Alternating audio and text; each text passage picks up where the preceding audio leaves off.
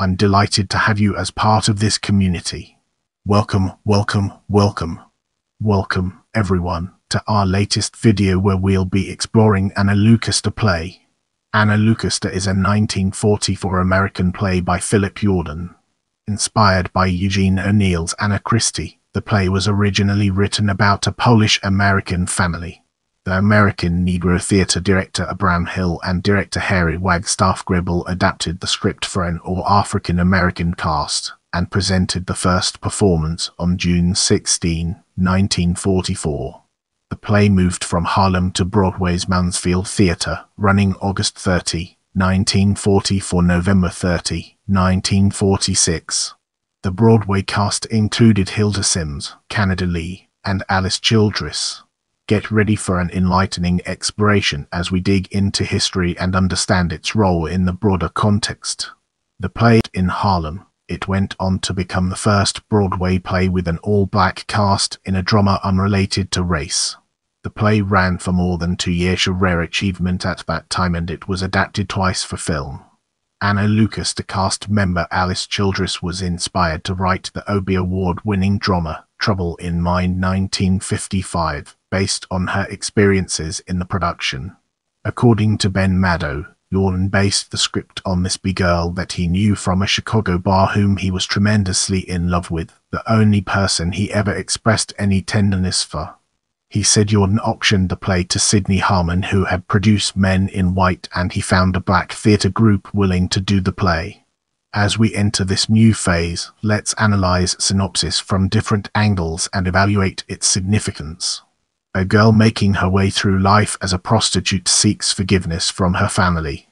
The Lucastas, working-class people in a coal mining town, are selfish people whose daughter, Anna, has left home to lead what they consider a life of shame in the city.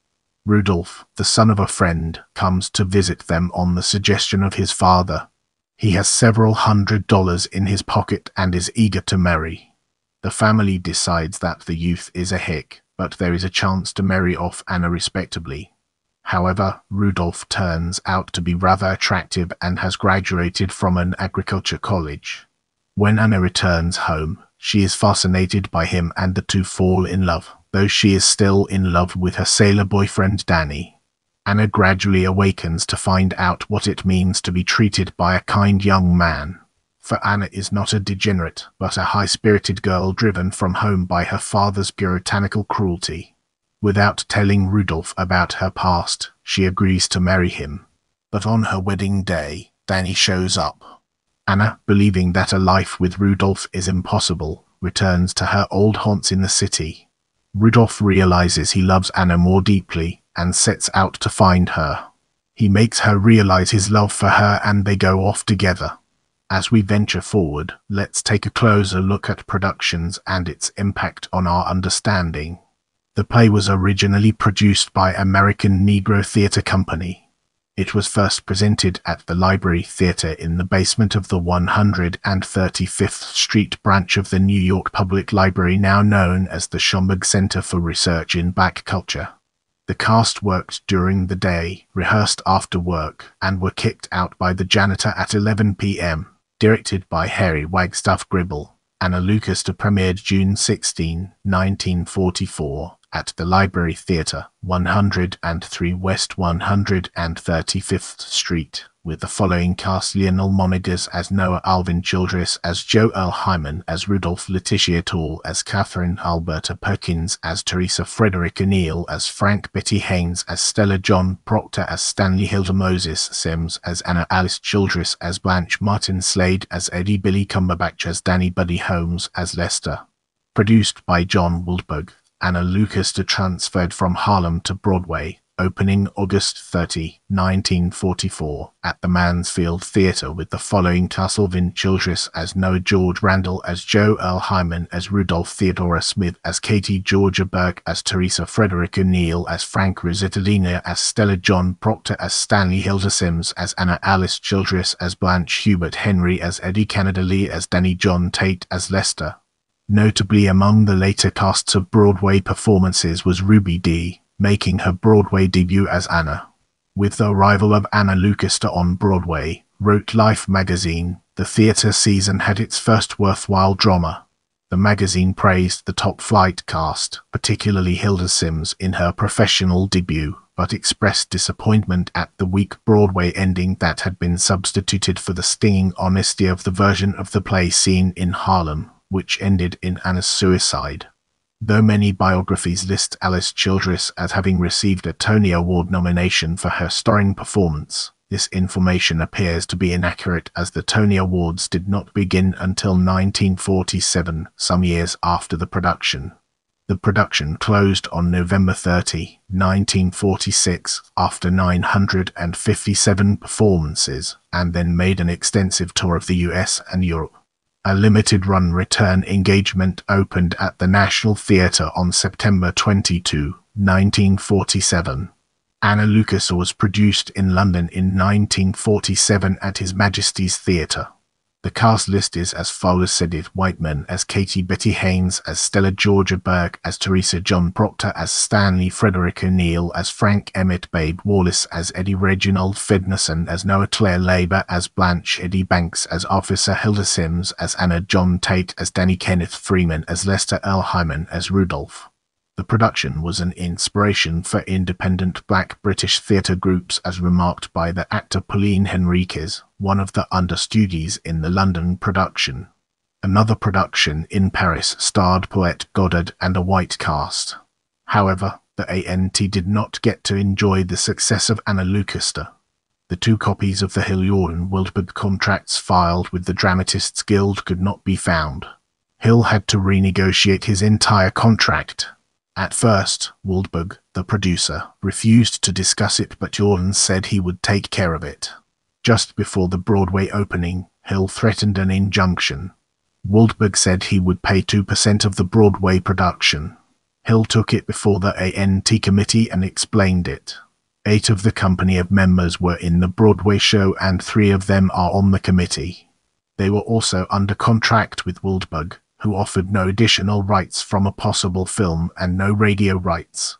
He offered only 2% of the Broadway show. The committee voted to accept it. The producer said Hill's percentage was included in the 2% for ANT. Hill claimed his lost contract called for 10% of the writing share. He battled for 6 months. Finally, the producer said, instead of money, they'd produce Hill's drama, Walk Hard, on Broadway. Hill decided that rather than risk losing everything if the play failed, he would take a fee of $25,000 for his writing efforts. Now, let's redirect our focus towards reception and discover its significance in our narrative. The 1944 production was critically acclaimed, particularly for presenting a story that does not condescend African Americans and performances from an all-African American cast. The Daily News wrote, Anna Lucasta is a first-rate drama, acted by a company of colored actors players who are a joy to watch. It had first-nighters cheering. The Baltimore wrote, it is not only a first-rate drama, top-notch theater, with some of the finest acting, both dramatic and comedic, that has ever been seen on Broadway.